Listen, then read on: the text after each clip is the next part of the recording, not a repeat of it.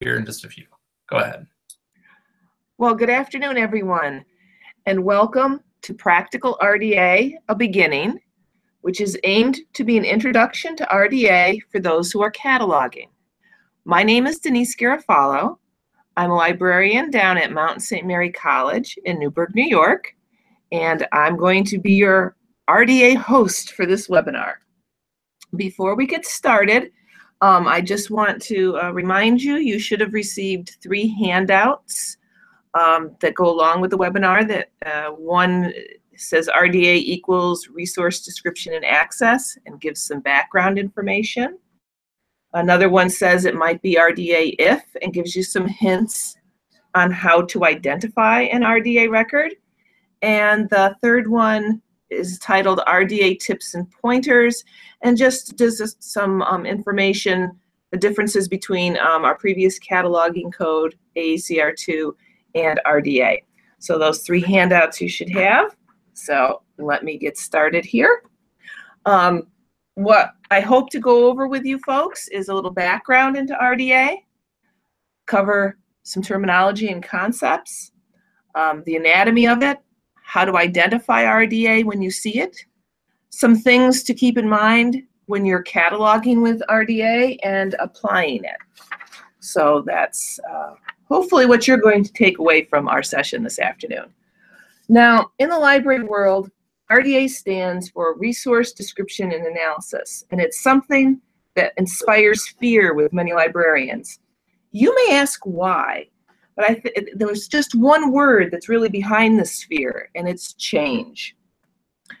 RDA means a change in how we as catalogers think about cataloging. The fundamental difference is the focus on the intellectual content first, and the carrier and format are secondary. And that's really the big change. With RDA, it's not so much that what we're dealing with is a DVD or an ebook or a paperback, but more about, is it the Lord of the Rings or is it Hamlet? The relationship between content and creators is more integral to cataloging under RDA. And where AACR2, the previous cataloging code, Anglo-American Cataloging Rules 2nd edition, was rules, RDA is instead guidelines. And the bottom line with RDA is enhancing the user access. Because seriously, if users can't find the content, then what good is the library to them? Now, something else that kind of works hand in hand with RDA is FRBR, the Functional Requirements for Bibliographic Records. And we're just going to delve a little bit into FRBR, some basics to help our understanding of RDA. We're not going to go in depth, but something to keep in mind that's a key aspect of this is the importance for the bibliographic information to answer user needs. And to answer those needs, there's 4 key concepts that form the basis of FRBR: the work, the expression, the manifestation, and the item. So in order to kind of get a grasp on these, we're going to think of the Star Wars universe and all the various materials we may or may not have in our libraries that's Star Wars. With FRBR, an author or a creator imagines, develops, and creates a work. So in this case, Star Wars. That work is then realized by an expression of that intellectual effort. So working from the top down, we see the work is on top, and the expression is the embodiment of the work. In this case, there's the 1977 original release of the movie, and then the re-release of the improved version in 1997 is another expression. Then in FRBR talk, they would say expressions are the embodied in a manifestation. Manifestation is the collection that encompasses all of the items that were produced. So with Star Wars, there's the movie, there's the Blu-ray and the VHS and the DVD and so on. Those are all manifestations. Under FRBR, The item is the object that we can hold and observe. They say the manifestation is exemplified by a single item that has been acquired by the library and appears in the library catalog. So with this example, items would be your DVD disc or your VHS tape, or if it was a streaming media, that would be the item. So that's our very brief walk into Ferber.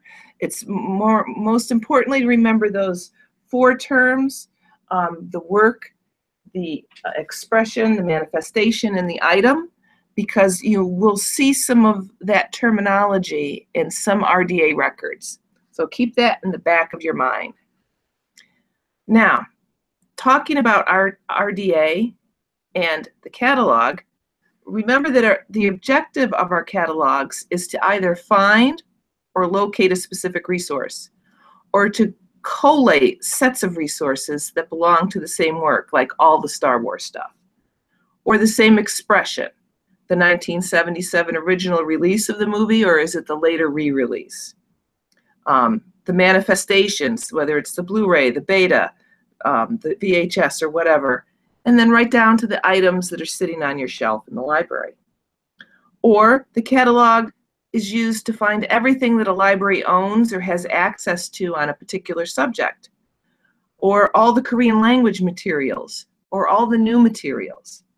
And this isn't anything new. What we're talking about here is what catalogers have been doing all along. But it's how we think about what we do that has changed under RDA. One of the changes under RDA is the terminology that we catalogers use. Instead of headings, with RDA, they talk about access points. And instead of talking about the author, it's the creator. Now, given that libraries hold materials beyond just books, moving away from book-centric terminology does make sense. An access point also kind of follows through more with the fact that we have a more online world and we have access points rather than card catalog headings. So just, again, a change in how we think about what we do. One of the things that changed with RDA is the elimination of the GMD, or General Material Designator. This has been viewed as revolutionary by many catalogers. Why, you might ask? Well, they tell me that patrons can't tell if a title is a book or a video recording or a sound recording without seeing that GMD in the title field. But I wonder if it's more that the librarians are comfortable with the GMD and would prefer to see it added back into the record. I know librarians who modify RDA records to include this eliminated subfield. But let's look at what replaced the GMD in an RDA record. We have 3 new fields, and they provide a lot more information on just what type of content, what device may be needed to access that content, and what form the carrier or package for the content may take. That's a lot more information than just seeing video recording. So on this example, in the 336, we can see it's a 2-dimensional moving image, i.e. a movie. The 337 tells us what kind of device is needed, some sort of a video device. And 338 tells us it's a video disc rather than, say, a videotape. So that is more information than just seeing video recording. But it's something that people are not comfortable with today. These are the kinds of information that you could see in a typical 336 field. It's going to tell us if the content is an image, a book. If it's a sound recording, is it an audiobook or a musical performance? Now, personally, I think that change alone, being able to see that it's a spoken word versus a performed music CD, is very helpful for the user. It lets them know more about the content of a particular sound recording rather than just the word sound recording. But I may stand alone on that, but that's my feeling. In this new 337 field, it provides information on what type of device you need in order to access the content. So in the case of a print book, where no device is needed, you would see the term unmediated. But for other content, you can ascertain if it's an audio device or a video device and so on that you need for accessing the content, depending on what information you see in this particular field. And the last of the three new fields for talking about the content in RDA is the 337. And that tells us the container or the package that the content is in. So in the case of a print book, it's a volume. This slide has a selection of the terminology that you might see in this field. As you can see, it's quite varied, and it depends on what content it's related to. And they've even thought about things for the future with the category unspecified. I'm not quite sure what you would put in there, but it's there to give us that option. So I mentioned that people are a little uncomfortable with the lack of a GMD, the General Material Designator, in the records. So what would some of these records look like with RDA? An example. So this is what the mark record fields for a non-print work, in this case a streaming video, would look like. So some of the fields are familiar. You have the 300 field, which describes the work. And then you have the 336, which provides information on the content. Again, it's a video. The 337, the type of device to access it. Well, this is a streaming video, so you would need some sort of computing device. The 338 is the carrier or package. Well, this is an online resource, so there really isn't one, and that's the information that you find here, that it's an online resource. And then the 856 fields, where you find the access links and information about this particular streaming video, are there.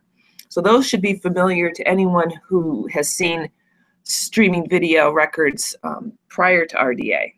The only thing that's changed is those three new fields that we see, giving us a little bit more information about our content. Another change in how we as catalogers, or people who work in cataloging, think about and perform those tasks is in regards to how we record information when we are cataloging. Under AACR2, catalogers would adjust or correct the information that they entered into a record. With RDA, we are to transcribe the information and not correct it. What we see is what we put into the record. We can provide additional access points under, say, a corrected misspelled typing, but we don't correct the title as we enter it in the 245 field. We would add a 500 field and perhaps an additional title access point with the corrected title, but we would not make that change in the title field for the record if we have a misspelling.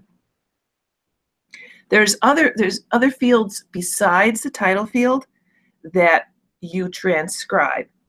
And this slide tells us which areas we are supposed to transcribe when we are doing our cataloging. So if there's a typo in the title or in the series, we enter it as we see it. And then we provide that additional access point or a note that has the correct spelling. Under AACR2, we would provide the correct spelling, say, in the title, and then we would have a note on how we actually found it on the item. So we're doing the same thing, just in a different order. It's a change, and we're not here to correct things. We are here to describe them as we find them under RDA. Again, changes in how we think. And this is another change in how we think about cataloging. And it involves where we locate the information we need for cataloging. Under AACR2, there were specific locations where we were to look to find the elements we needed for cataloging, such as the title and the publication. If we found that information in other places than where we were supposed to specifically find it, we were supposed to indicate that in our catalog record by either a note saying, you know, title found on title, a back of title page, or we would place the information in square brackets within the MARC record. So if you were cataloging under AACR2 and you were cataloging a video, if you were following the rules under AACR2, you were not to use the packaging that that video came in, or the DVD, but were instead placing that placing it into the video device, watching it, and pulling the title, producer, date, and so on from the actual video frames. I know that in most places, no one had the time to do that, and they were cataloging it off the packaging. But the actual rules say we are supposed to watch the video under ACR2 and then catalog from what we see on the screen. RDA, a change in how we do that. Remember, RDA is guidelines and not rules. So although it would be preferred to view the video so that you know that you're actually getting the right information, because that's the source, under RDA you can use the packaging and you do not have to use square brackets or make a note that you found it on the packaging. The only time you might use the square brackets is if, for instance, you went to the distributor's website because you couldn't find any information on the packaging about the video, and you went to their website and got the information. Then you could use square brackets. Except when we're dealing with sound recordings, because they're special, and you are to use the label on the sound recording even if the package has information. I have a sneaky suspicion, that the people involved in RDA had an overabundance of music catalogers, because there seems to be guidelines that are for everything else except certain things with music. But I'm not a music cataloger, so there may be things outside my realm of information, but it just seems that way when you look at things about RDA.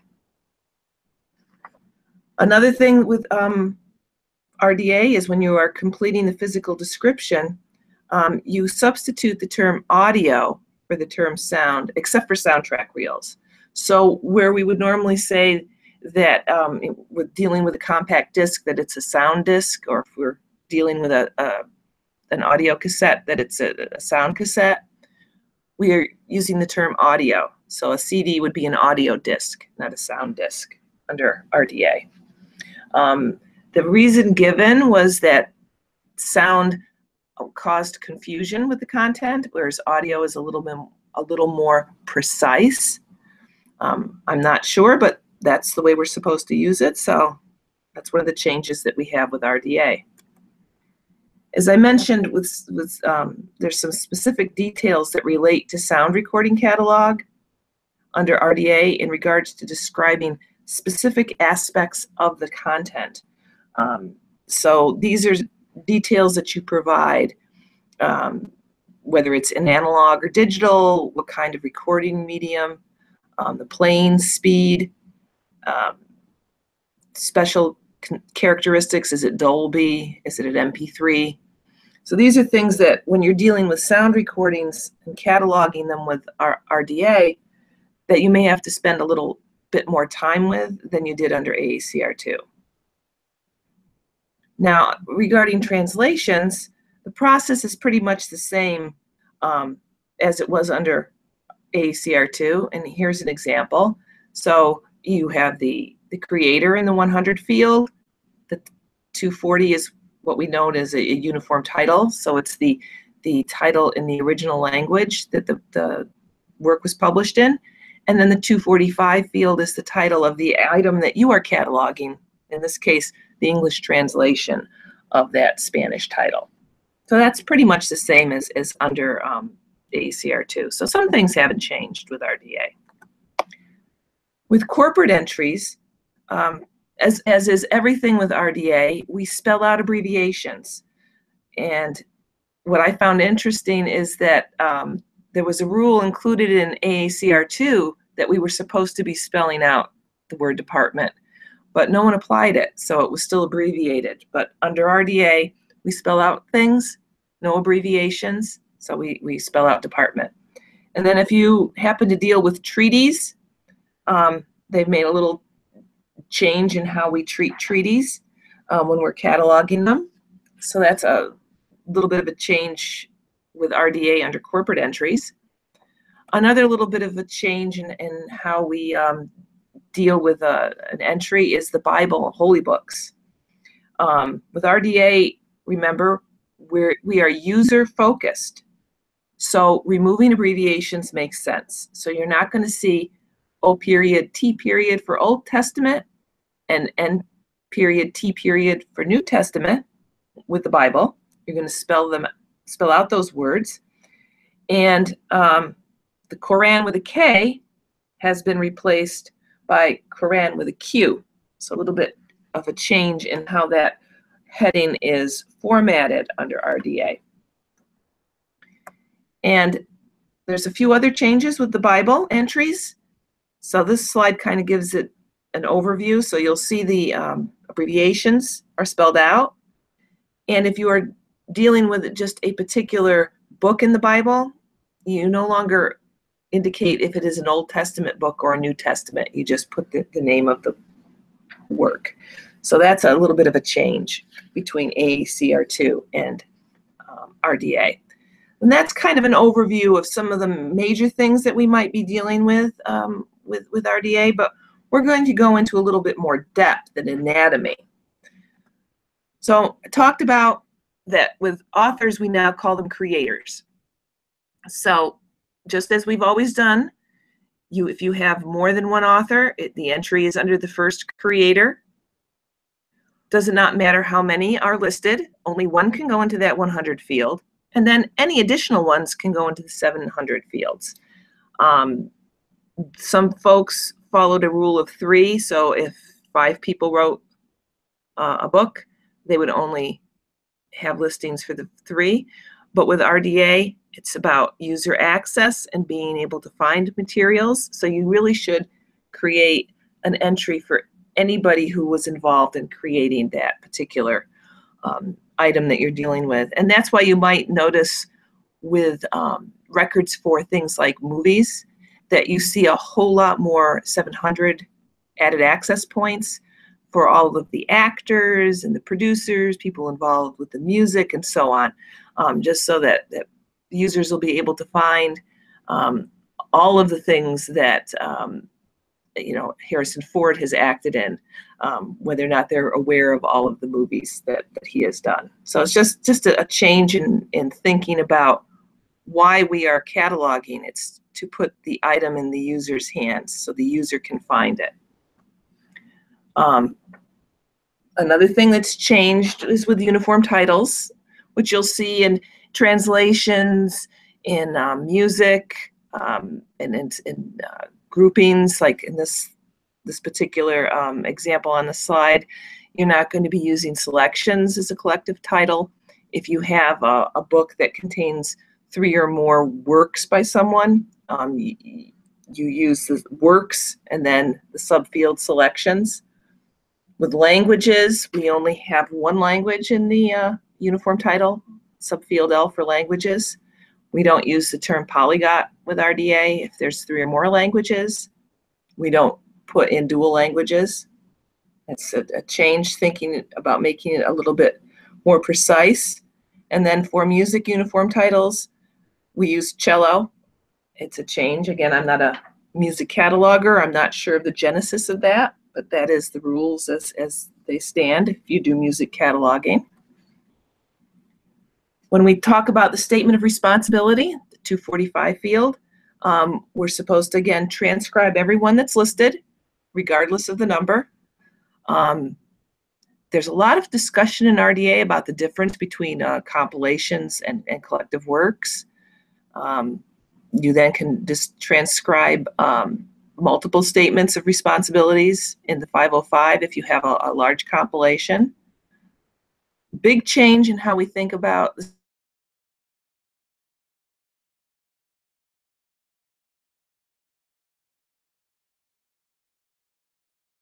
not include the doctor. You would not include any affiliations, degrees, or titles. Now, if it appears on the item, then we transcribe it, so we will include that. If there is a lot of creators, you can consider omitting those affiliations, because sometimes you'll see an author and it will say say university or a law firm or school district in a textbook's case that they're affiliated with.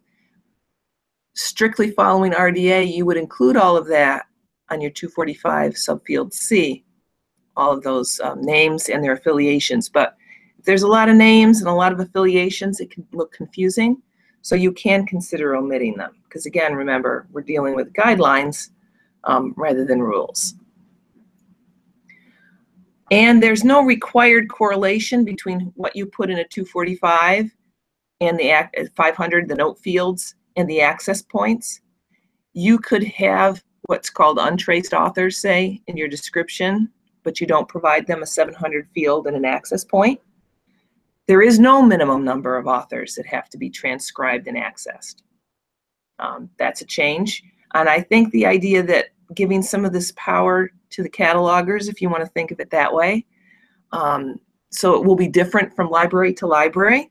You understand your community, your library, your users. You will be best able to decide what is going to work best so that your users can find the materials in your library. One of the things that they did change with RDA, though, is that if there is a noun phrase associated with the author, to include it in the subfield C. Kind of goes along with that transcribing. So here's how you might find it, whether you might see that it says by Gora Vidal, and you're supposed to include that in your 245. If it doesn't say by, then you don't include that word. So we see it, we transcribe it. If we don't see it, we don't include it.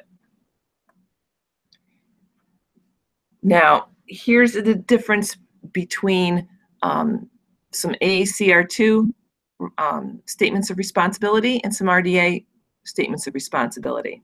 If I found on the left the people who were responsible for the content, i.e. the authors, in a place other than the title page, under AACR2, I would enclose that information in square brackets.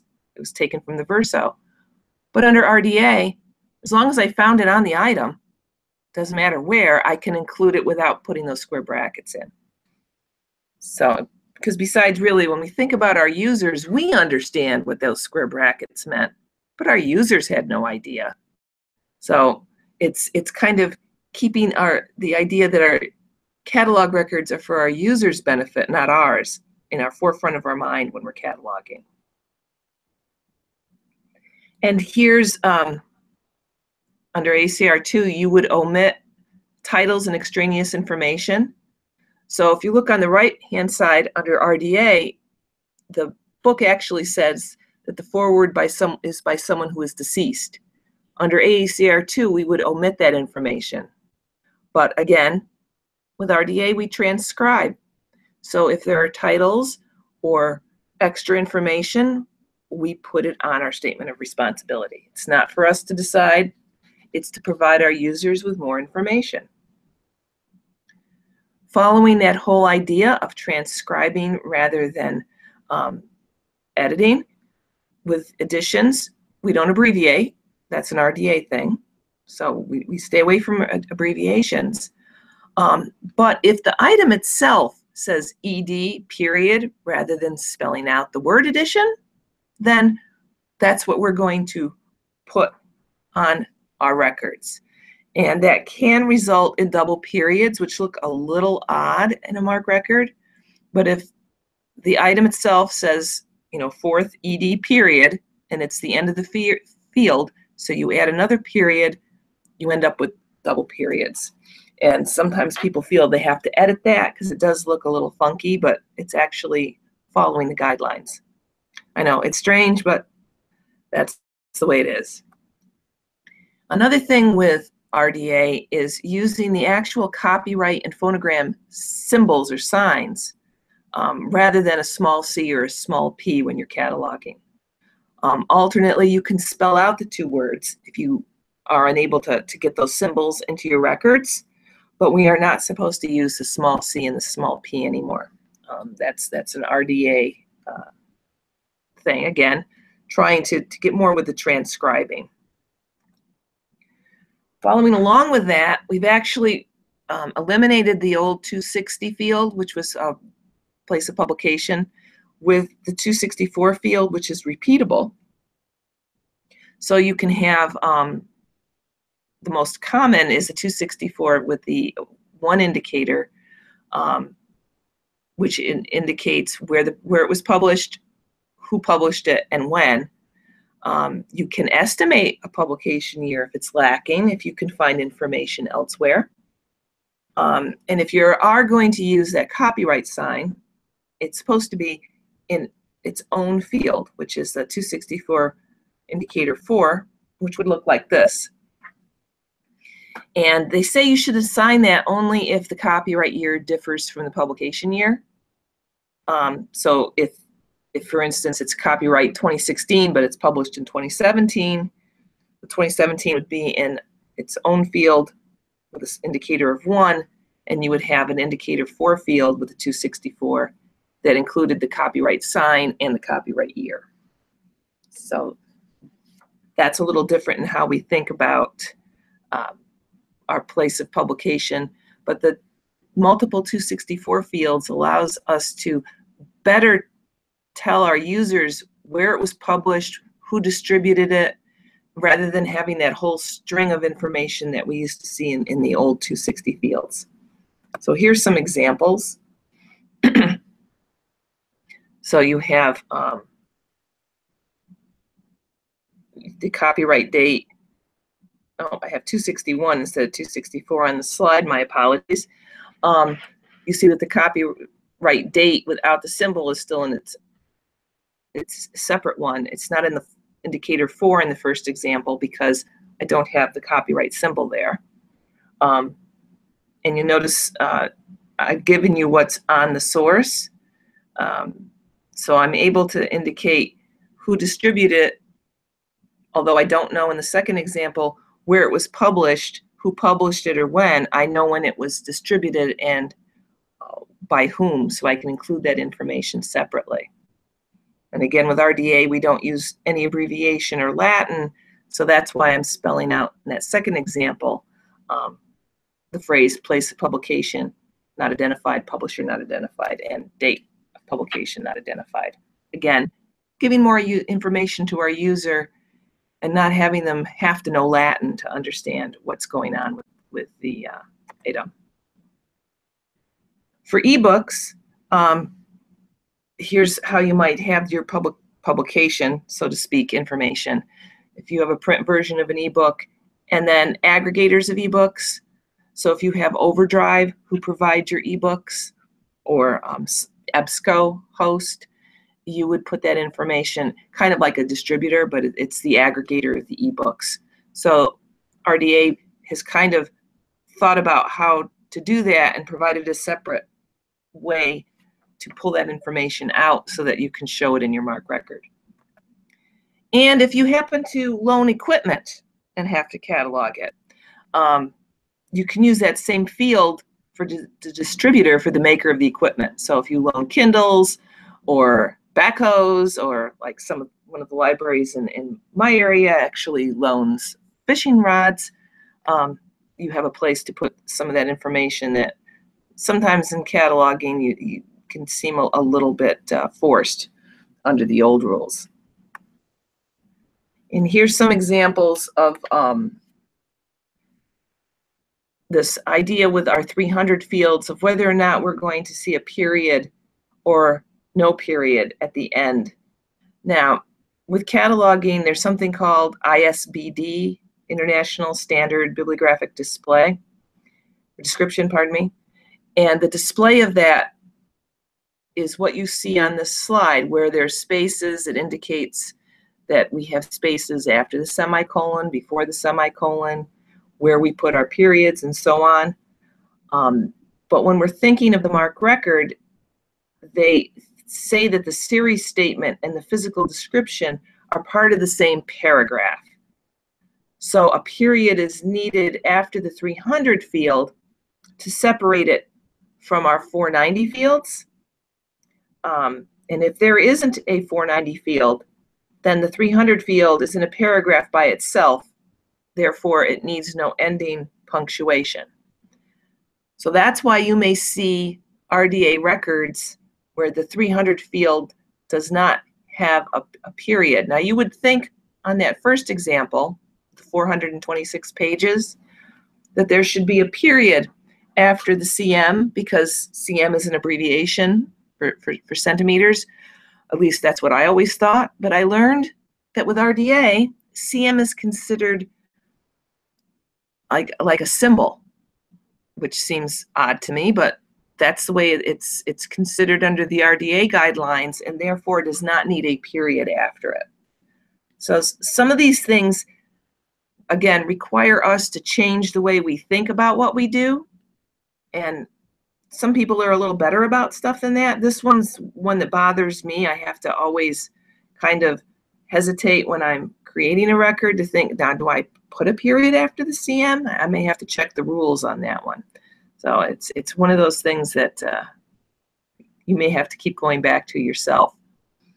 Now, here's something if you are an academic library or you have some dissertations or thesis collection, they have some new subfields so that you can actually indicate what degree they're getting from what institution and what year it is.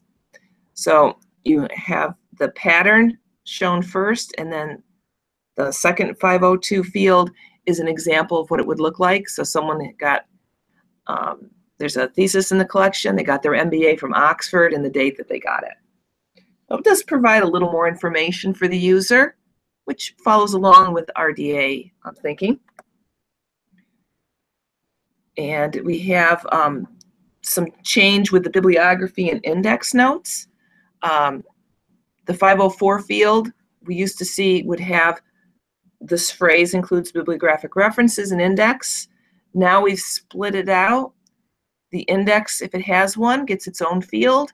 The bibliography gets its own field. So that's a little different change with RDA. We have the person is added access point, the 700 field. Now you're required to transcribe the first author, who would go into the 100 field.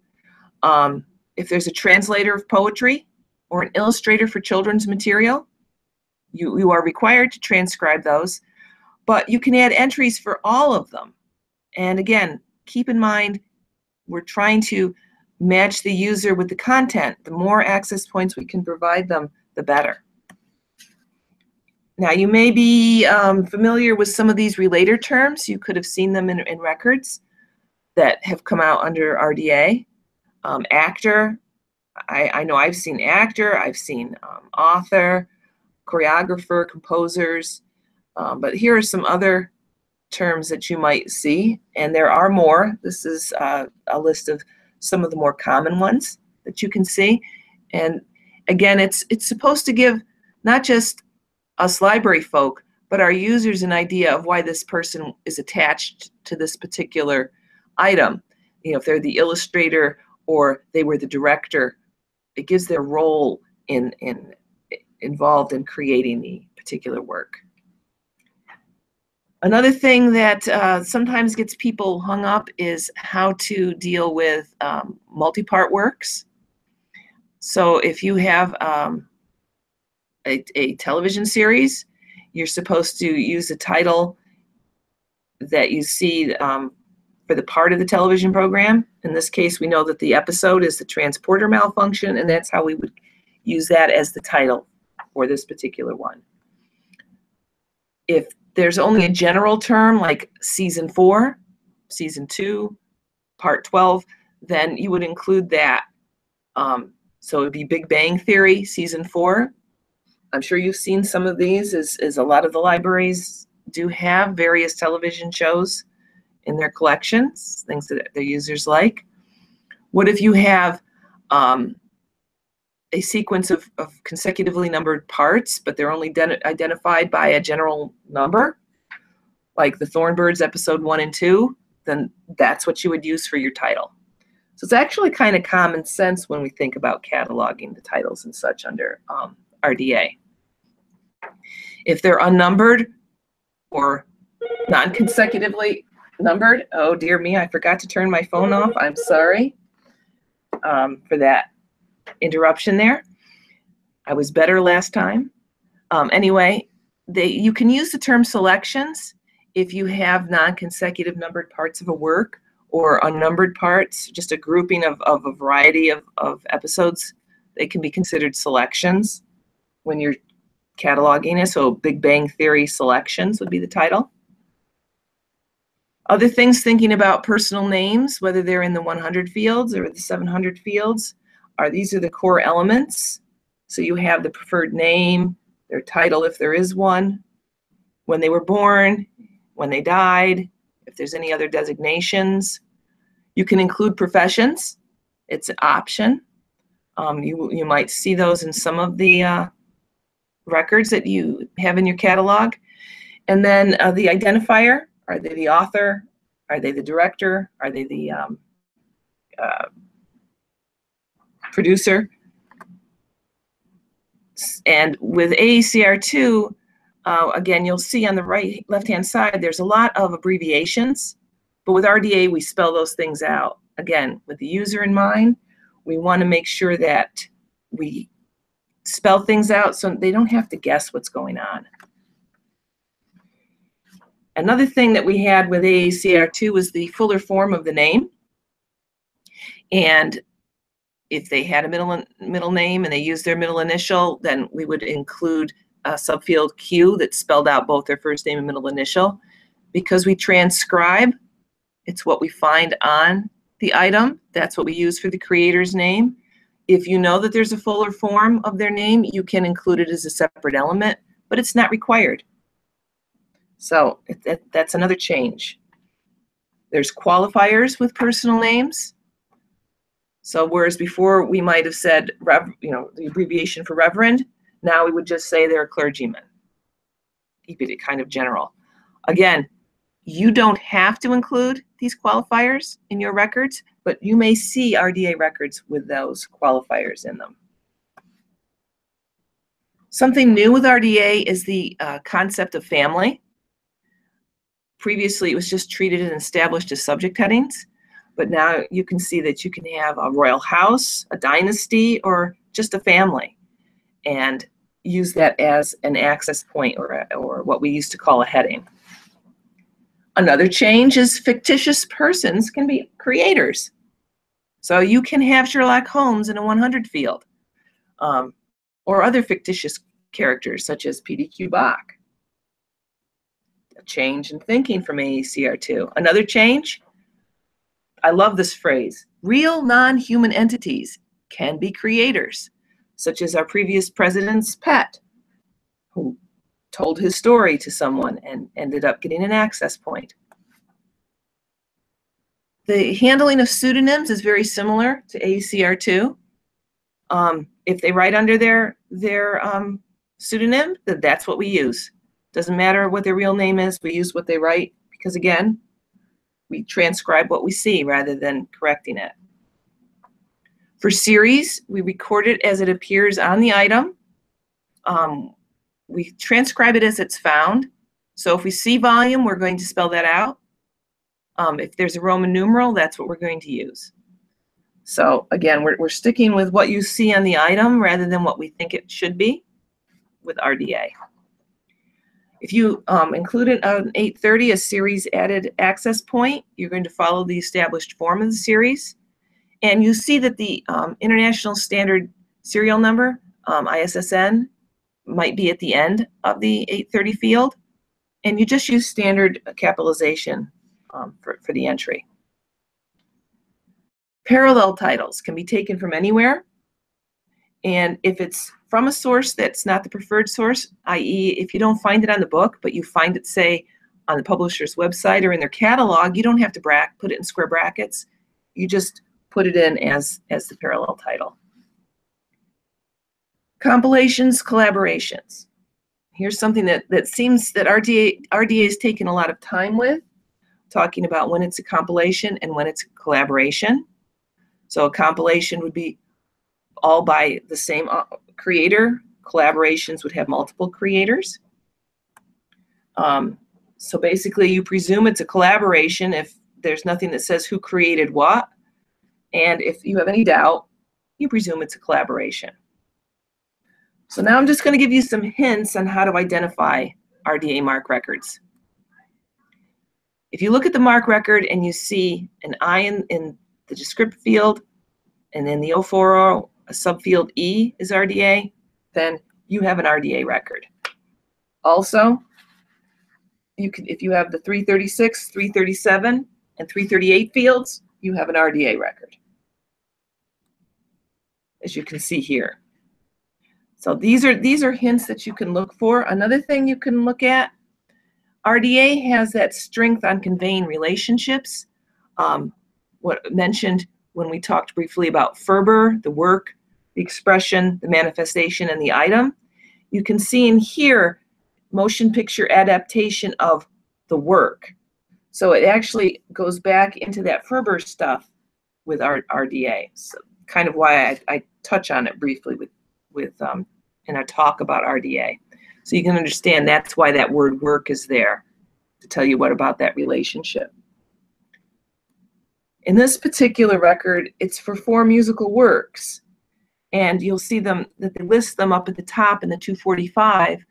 All 4 are listed. There's no collective title. And the first composer is not given a preferred access point. This is the top half of the record. And down here, you can see the relationship designators, the composers, the instrumentalists. So these are hints that it's RDA. So taking that in mind, this is a record, and you can say to yourself, is this an RDA record? And I'm going to tell you that if you answered yes, you are correct. We have the subfield E, we have the copyright symbol in the 264, we have pages and illustrations spelled out, and we have those 3 new fields.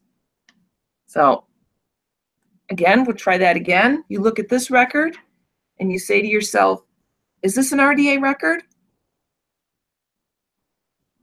And if you look at it and you said, yes, this is an RDA record, you are right. There's pages, and although it doesn't have the 336, 337, 338 in the display, content, media, and carrier are the words that go along with those 3 new fields, and so they are shown here. And this is another record.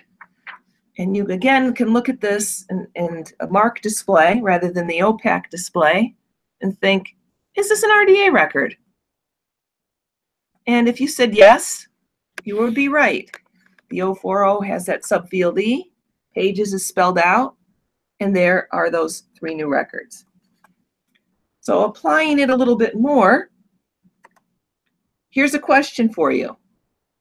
Do the instructions in AACR2 form the basis for what we have in RDA?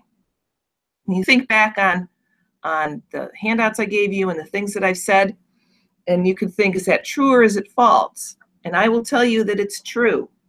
AACR2 forms the basis for RDA. There's a lot of changes, but the underlying foundation of RDA is from AACR2. Is RDA format neutral? Well, if you think about it, it is. We don't care what the format is, we care about the content. Is it The Lord of the Rings? Is it Hamlet? Is it Star Wars? Is it a textbook? It's not so much, is it an ebook? Is it a DVD? And under AACR2, that was important to know which chapter to look into. Should RDA records contain a general material designator? Well, I hope you got this one right, because they should not. That's one of the main things that bothers a lot of catalogers, is that that field was removed with RDA. Touched briefly on compilations and collaborations. So here's a facsimile title page for a book. Do you think that's a collaboration or a compilation? Well, if you said that it's a compilation, you would be correct. because all the works are by the same author. Here's another example. There's the title page at the top and then what's listed on the verso. Seeing this, do you think this is a collaboration or a compilation? Well, again, if you said collaboration, you would be right, because there are multiple creators listed on that verso of the title page. Are you still having trouble thinking in RDA? I think we all do at some point in time. So this lists some resources that you can use to get some more information about RDA. And this slide here provides some good books that you can use if you want to learn more about RDA. There are tools to assist you with RDA. The RDA Toolkit is the online subscription resource to use when you're cataloging with RDA. And then we have the RDA in many metadata formats. It's a free tool that can help you think in RDA. It can be very useful. We talked about a background, some terminology, the different parts of the MARC record that have been changed with RDA, new fields and such. We went through some sample records and asked you some questions about collaborations and compilations. And I showed you some resources. And now we get to that question side. I can't see the questions, but if you have questions, you have a raise your hand icon that you can use. And Chuck, who's hiding in the background, can then let me know what your question is, and I can try to answer it.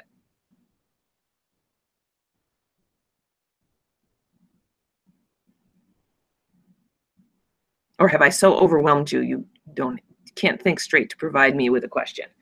I sure hope not. There hasn't been a question yet. Oh. Well, we still have a few minutes, so you have time to think and see if there's something that you'd like some more information about.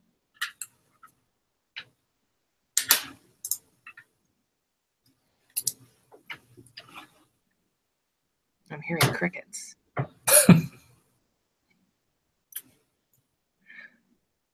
Well, you do have the handouts, and Chuck, do you have a way to put that PDF of my presentation up, or yeah, I think at this point I'm going to try to attach it to the original entry where it appears on our website. Okay. So that way it's there. I also will link, because this is being recorded for YouTube as well. So I will, when I have it posted, post the link to the presentation YouTube as well on that same page. So hopefully it'll all be in the same location together. Excellent. That way, you know, if you want to go back and look at those links to the RDA resources or the books, you'll have that opportunity to be able to do so. All right. I have a question. This is from Nancy. She says, given your experience, do you find users confused by the mix of RDA and non-RDA records in your catalog? Actually, that's a good question. I actually haven't, because our catalog is very much a mix. We have not done any retrospective conversion to RDA records for our old records. But they seem to be able to find what they need to find, or they come and get us to help them find it. But I haven't really seen any confusion with how some of them say, you know, 371p and others say, you know, 229 pages. Maybe other people have other experiences, but that's been mine.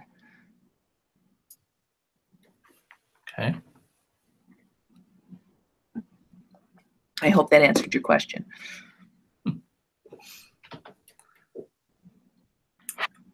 Any other questions?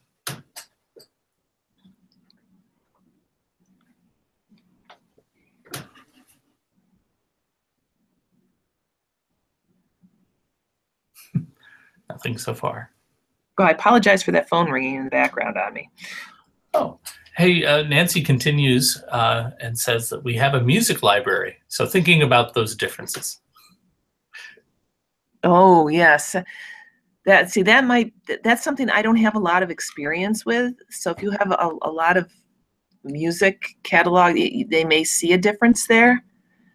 That might be one place to think about whether, if you were going to do a retrospective conversion, that's where I might be more likely to consider it sooner rather than later. But again, it's a good thought. I don't have a good answer for you, Nancy. I'm sorry.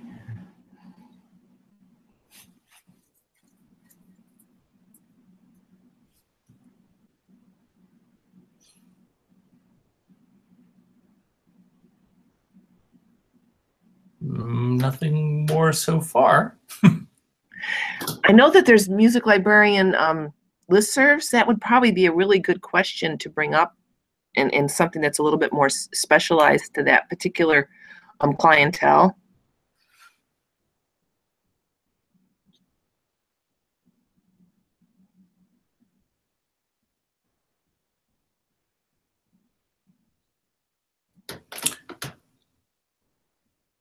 All right, so far, no further questions.